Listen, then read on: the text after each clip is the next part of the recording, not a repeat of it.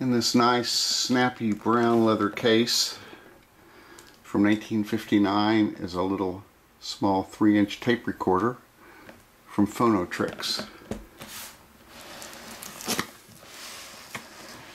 Case is in good condition. Got pretty nice hardware holding it all together. This is from West Germany, I think 1959.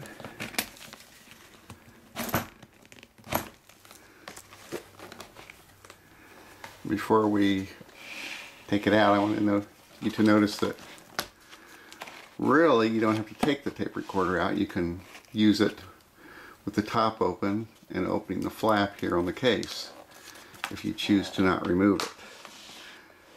That way your controls are accessible and the recorder is accessible, and the top will flip down. Alright, here's the recorder. It says Phono-TRIX, but it's upside down. Made in West Germany. It's kind of blue and gray. Have a handle. Here's our controls here. When it's on blue, it's on playback. Red, it's on record. Anything red is for recording. It plugs in here. And anything to listen, like headphones or something, is blue. You plug in there. On the back, this is a jack for a car adapter. Nothing around the right side. This plays at 3 3/4 inches per second. Let's set that aside for a minute.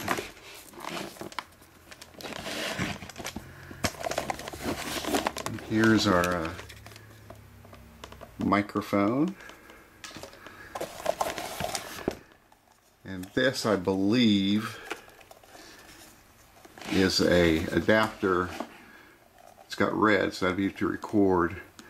It's got wires here, so I suspect you would hook that up to a radio or a phonograph or something to get output from that to this. It's got a little dial here with some indents, but they're not marked. They're just sort of spots. So I don't know. I haven't tried that, and we won't be using that in this video. But it's interesting. We have a extension cord, sort of generic for recording, to probably get to your old stereo system or something. We won't be using that. And inside the flap up here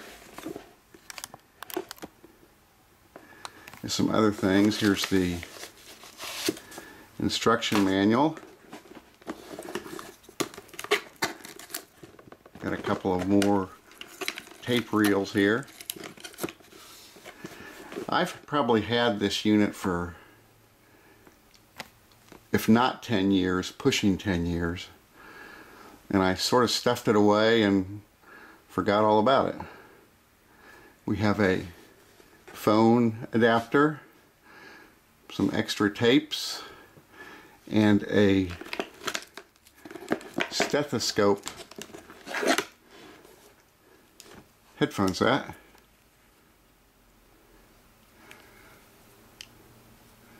Phono-TRIX. It's interesting, it connects with this.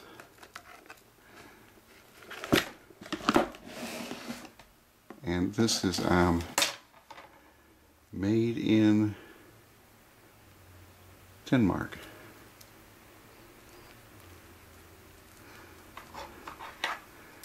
So if I wanted to use the little stethoscope, I didn't hook that to that. And this would go into the blue side of the control. And I have headphones.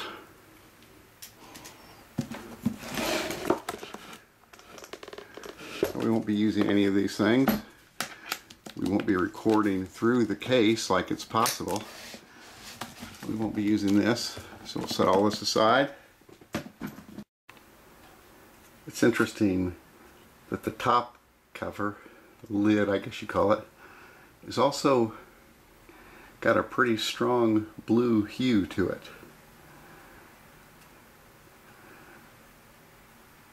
Nice touch, I think. Alright, looking a little closer, we'll take the top off. My top isn't exactly right. This little latching lever, which should stick into the spot right here, doesn't fit right. The little catch post, I have to force it into the hole there, and then I can't open it with the press button. It doesn't work. So the top on this one just kind of sits there fairly loosely. Then here's our play, which you would use in conjunction with the record switch. And here's our rewind. And you would have your control switch set on blue at the time. Here's our speaker. Left mutes the speaker so you don't get feedback when you're recording. And here's our volume dial, which is for both recording and playback. And here are our reels. You notice they're threaded kind of oddly. If you're used to things, the tape actually comes around the right side there through the tape guides, then up through this way. But the end result's the same, as you'll see.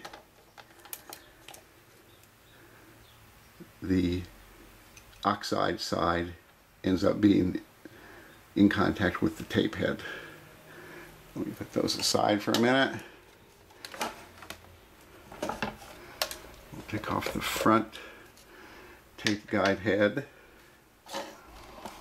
And if you want to take off the back tape guide head, you can put these two little things out. Get this one out. Now we can take the back of the tape guide off. We should be able to take the back of the tape guide off. Oh, that one's not all the way out. There we go. Now we can see better. So you have your pinch roller and your capstan, your tape head, your little brush, and your magnetic erase. We can zoom in here a little, get all that.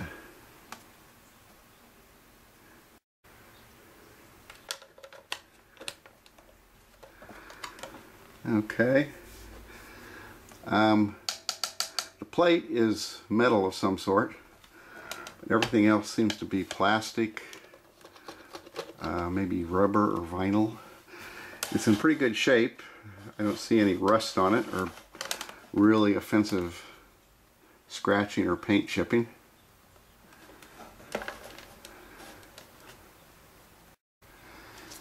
Here's the instruction manual. For some reason when I got this, there were two instruction manuals in it. Complete. You can pause your screen and read these.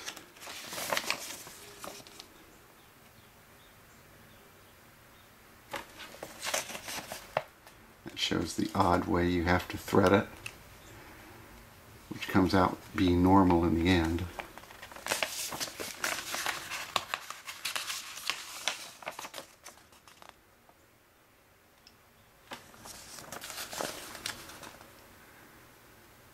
Like I said, you can pause your screen.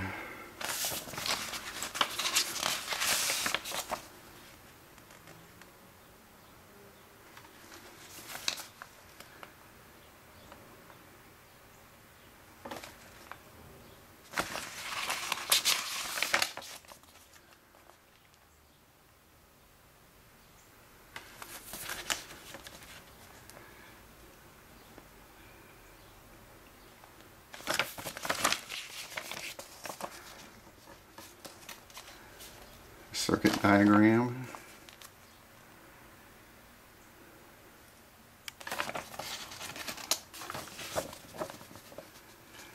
Some of our specifications. It's only 200 to 6,000 cycles. That's not very good. 4 transistors. Here's your legend for some of the parts, although some of these are numbered inside and not back here.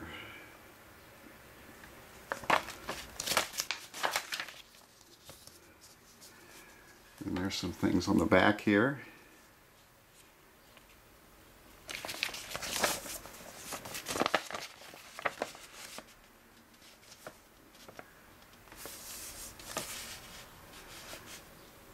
I saw something interesting on here I'm looking for, and I can't remember where I saw it. Ah, here it is. Farther on the back.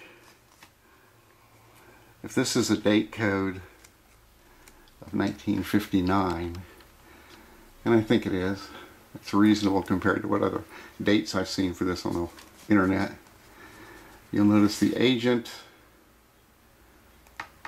these people, agents for the United States, Cuba, and South America. Something tells me if this is 1959, that those people were not agents for Cuba very much longer. Back in the day when Fidel took over, 59 I think maybe. Alright, to put your batteries in and check out inside, you press the little button there. And here we are, looking in. 4 D cells.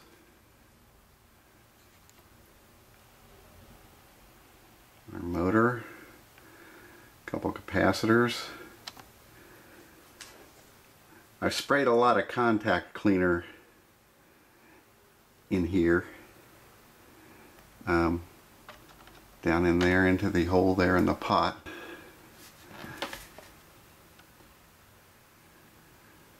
You might be able to see some things of interest in there. Our motor. It's very clean in here. Not a lot to it. I mean, this is it seems to be a pretty simple machine.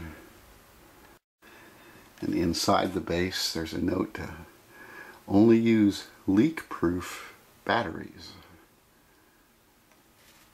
Not to keep them in the instructions, it notes to not keep batteries that are not leak-proof in the machine when you're not using it. Alright, we have our reels installed again. I don't know if you can see down inside that speaker part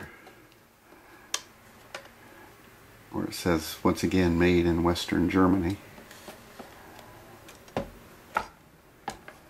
And you could buy it in Cuba, I guess. Alright, I have the microphone plugged in, although I don't know if it's in the right spot. I might have to try this several times until I find out if there's a recording on it, because you can't play back the recording with the microphone on. So I'll do it, and if I have then I have to take the microphone out, so I might ruin my setting for the next try. We have to have this on red. Let's see, red, so we can record. And we'll put our volume at 9 and put the speaker off and see if we get anything. Alright, I'm testing the Phono-TRIX 3-inch reel capstan tape recorder from about 1959. Has its quirks, mostly with the microphone jack. You never can be sure if the microphone's plugged in right or not. And to play it back and test, I have to disconnect the microphone, which ruins the setting if it was good. So I think, well, I'll try it again, put the microphone back in, and oops, this time I put it in wrong. So it's always pot luck. But this is a very pretty machine. Blue, gray, nice handle. Motor noise, of course, as you can hear. I'm kind of amazed it still works after all these years. I guess it didn't when I got it. I sort of remember that. It's been so long though that I was disappointed with it and stuck it in a hole and just forgot about it. Happened to run across it the other day. Decided to try it again. I don't know if it's any better or not. I don't know why it would be. I didn't do anything to it in intervening years. But I don't remember it even working. I don't remember the reels turning. Well, let's stop this and play it back.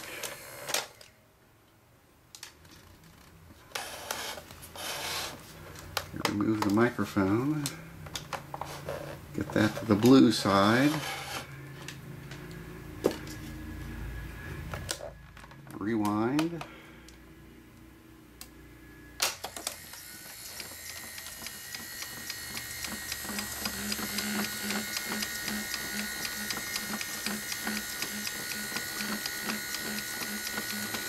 Supposedly these tapes are like 22 minutes.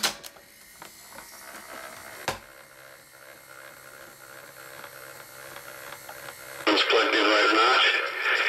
Play it back and test. I have to disconnect the microphone, which ruins the setting if it was good. So let's play it. Rewind a little further. Sounds like I got something. That's a start.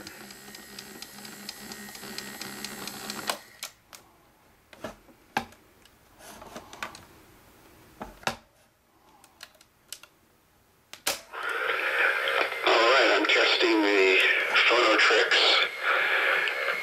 3-inch reel tape recorder from about 59. Has its quirks, mostly with the microphone jack. I never can be sure if the microphone's plugged in right or not. And to test, I have to disconnect the microphone, which ruins the setting if it was good. So I think, well, I'll try it again, put the microphone back in, and oops. This time I put it in wrong. So it's always potluck. But this is a very pretty machine. Blue, gray, nice handle. With motor noise, of course, as you can hear. I'm kind of amazed it still works after all these years. I guess it didn't when I got it. I sort of remember that. It's been so long, though, that I was disappointed with it and stuck it in a hole and just forgot about it. Happened to run across it the other day. Decided to try it again. I don't know if it's any better or not. I don't know why it would be. I didn't do anything to it in intervening years. But I don't remember it even working. I don't remember the reels turning. So let's stop this and play it back. Alright, well, it does still work. I don't quite have the volume setting right for the recording and playback. Some of that I think is with this volume switch, which I sprayed cleanser on as much as I could. I'm not sure I sprayed enough, but I did quite a bit. So that's all I'm going to try with this. It's so temperamental. I'd probably just get frustrated doing a lot more. But in a way, it's a very nice recorder. I'm glad I have it. I'm glad I dug it out of its hole in storage to mess with it. I'll probably take the batteries out and put it all back in the case and save it for something in the future. That's the Phono-TRIX recorder from about 1959. Made in West Germany.